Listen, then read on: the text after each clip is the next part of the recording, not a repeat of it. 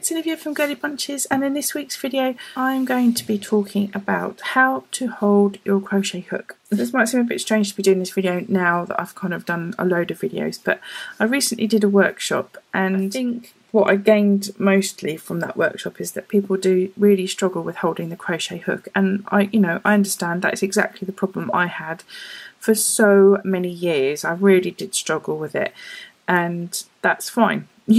You all have to find your own way of holding the crochet hook, and nobody can tell you exactly how to hold it for yourself. But what I was able to kind of narrow down is a concept, as it were. So this video might not help you. You may find what I'm going to show you sort of totally difficult to do, and that doesn't work for you at all, because I saw people using a sort of like a knitting method for crochet. I've seen people sort of doing a knitting method where they sort of wrap it round and then put it through, and that's absolutely fine. And you might use your hold the crochet hook like this, and that's absolutely fine. I don't. I hold it like this, and that's also absolutely fine. It's really one of those things that when it works for you, go with it. You can't do it wrong, okay? The only way you can do it wrong is if you're not actually ending up with any crochet. That's the wrong way, okay? The wrong way is also if you're hurting your hands whilst you're holding it. That's the wrong way as well. If that's happening, then try a different method. Try this sort of paintbrush method, I think they call it, versus this pencil method. What I wanted to kind of convey in this sort of short video, because I don't want it to go on too long because it could go on forever, I want you to look at what I'm doing. I'm holding the hook with one hand and I'm holding the yarn with the other hand. I'm not swapping between them. I'm concentrating on having the yarn only in this hand and the hook only in this hand. So this hand is my dominant hand and this hand is my non-dominant hand. I am letting the hook do all the work here, and I'm just holding the yarn still in the other hand. I also am holding the yarn around my fingers to hold the tension. I wrap the yarn around my little finger and then I bring it up and I hold the yarn out with my pointy finger so that I just grab the yarn and pull it through. I'm using these two digits, my thumb and my middle finger, is that my middle finger? Yep, to hold on to my work. I'm holding on to the work, and if I just grab the work like that, I'm not touching my crochet hook, I'm just holding the yarn. Doing this allows me to keep my tension of my work, but I'm not restricting the hook in any way. See, the hook can move really freely.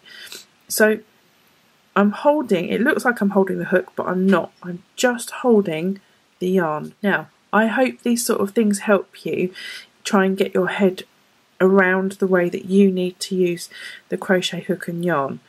I find that if you let the yarn just sit still and let the hook do the work, then you'll find you'll get a nice even tension and a nice formation to your stitches.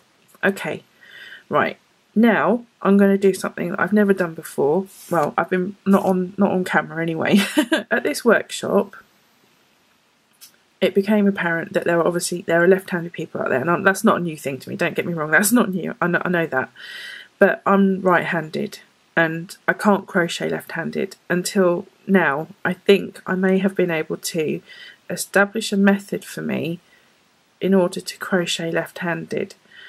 Now, I'm not going to go into it on this video, but you can clearly see I have a completely different style to crocheting whilst I'm using my left hand. And when I mean left-handed is I'm holding the hook in my dominant hand, which was now my left hand, which is normally my non-dominant hand, and I'm holding the yarn in my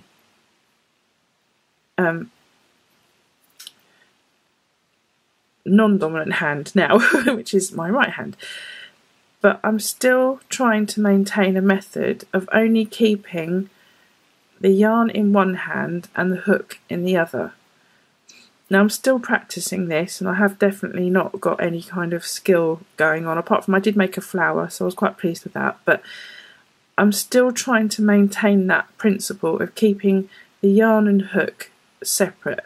but in this case the hook is doing a bit more work and the yarn is sort of contributing, but this is mainly because this isn't natural to me, I think. So not necessarily an answers video, this one, it's just a please don't be afraid to try different ways of holding the hook and the yarn, because you will get it, you will find your groove, your rhythm, your motion, it will come to you. And you know, for someone who is not a left-handed person, I don't think that's too bad. When I say I'm not a left-handed person, this hand is completely useless to me. It does nothing useful. Okay, I can't rely on it to be sort of coordinating with what my brain's telling me, apart from I seem to have like done this, but I'm just trying to show you that there really isn't a set way of holding the crochet and hook, the yarn and hook. It has to be your own way, and if it takes you sort of playing around with different styles, do it. You will find what is coming, you know, what will come naturally to you. And if that is a struggle to find what comes naturally to you, I can only recommend that get a ball of yarn, get a crochet hook and make a chain out of that ball of yarn. Just keep going, keep practicing, keep trying until you are able to do a chain without looking. So imagine you're watching your favourite film and you're now doing this without looking at what you're doing. If you can do that, then you've then mastered how to hold the yarn and the hook, and then you really, there is nothing stopping you after that. I promise you. I really believe that, because that's how it worked for me. So that's all I have to say really in this little video. It's really kind of, it was just, I would like you to just imagine that this is me sitting down with you having a coffee or tea, and we're having a little chat about crochet, and I'm sitting there helping you, hopefully. So nothing really kind of revelation wise, but just kind of like a little pep talk. If you find you're struggling, please don't give it up. Please keep trying. You know, nothing is completely impossible, and try and relax. There you go, there's another top tip. Just try and relax, don't take it too seriously. You know, it's just a piece of yarn and a hook, and if you're that determined to learn, then you will, but don't rush it. Things take time and everything happens at the right time. So I hope this helps somebody. Please let me know if there's any other ideas that you want help with. And yeah, it's just me giving you a little pep talk. Yeah, you can do it. You definitely can do it. And keep going, keep trying.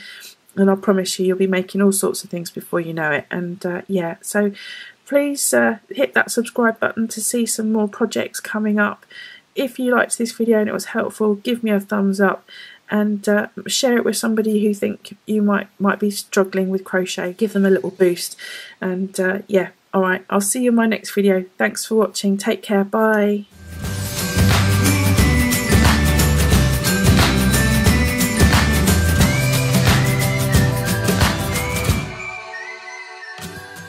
It's Olivia from Girlybunches, and in this week's video I'm going to have a little bit of a different type of video. I'm going to sort of chat through a very common question that I'm asked, and the question is,